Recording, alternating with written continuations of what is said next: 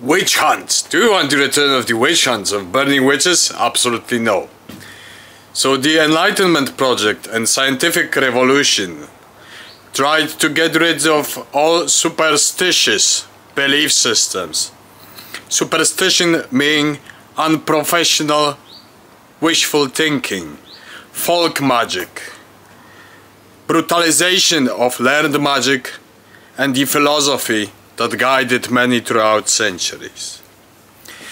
Now the issue is that both the Enlightenment project and the scientific revolution didn't take into account that these objective realities of the invisible exist and that they will invade the human world, human lives, anyway, sooner or later.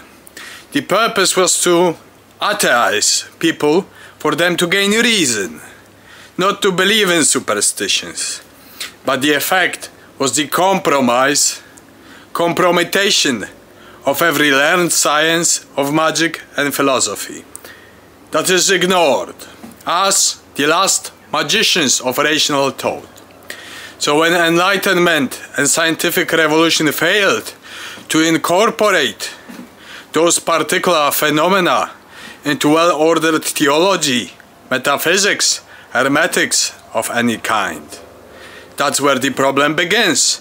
Because nowadays, all sorts of fringe New Age groups, all sorts of belief systems, and people need to believe something even if it's complete nonsense, are coming to the fore, creating cognitive chaos, creating a mess of human minds, souls, hearts.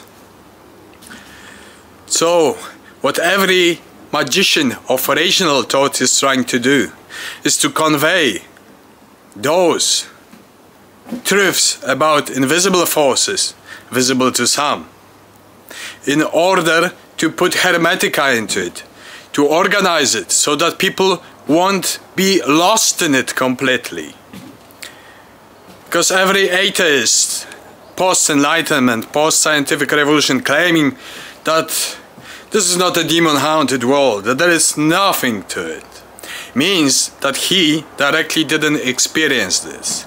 Just like psychiatrists, if they didn't experience, they may annihilate the experience from the sociological perspective speaking, or rationalize it, explaining to themselves that it was a hallucination, for example.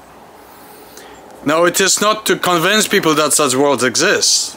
It's giving them tools how to cope with them if they experience them.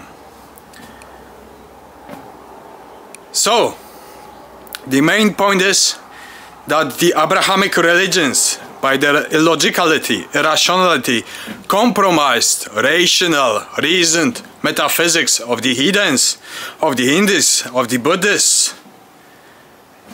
And when this collapsed and the Enlightenment and scientific revolution went straight in, the prime empiricism, the naive materialism, the reductionism of it all, it effectuated in a complete disaster, because metaphysics was compromised and people who are working with reasoned, learned magic are mocked away, because the Enlightenment and scientific revolution explained to the people that there are no such things. People experience them, but they hallucinate, so they are psychiatrized. So they annihilated back to what they know. We have two menaces of the modern world: the compromission of metaphysics and the annulation of all metaphysics at the same time. Thank you.